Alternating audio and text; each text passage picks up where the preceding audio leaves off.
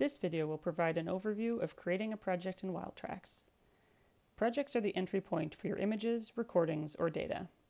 They can be purposeful groupings of an organization's media and metadata to answer specific questions or implement a study design. Each project in WildTrax belongs to an organization. A project can only belong to a single organization. You must either create an organization or become an administrator to create a project.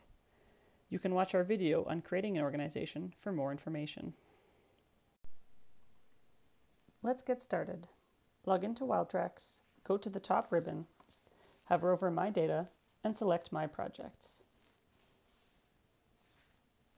Select the sensor that is used in your project. Projects can contain data from one of three sensors: ARUs, cameras, or point counts. Each sensor type has its own type of user dashboard and interface, specific to how its data is processed. ARU stands for Autonomous Recording Unit. If you select ARU, you will be uploading acoustic recordings to your project.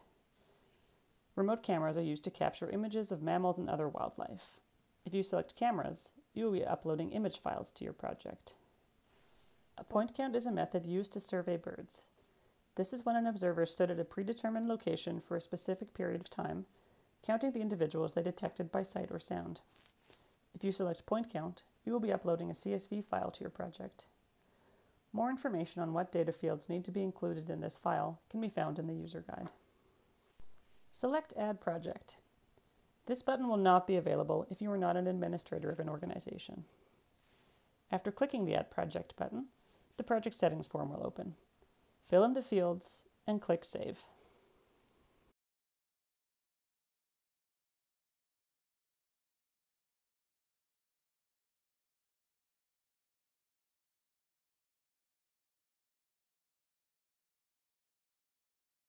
From here, you can add users to the project in the User Assignment tab, granting them either administrator or read-only membership to the project.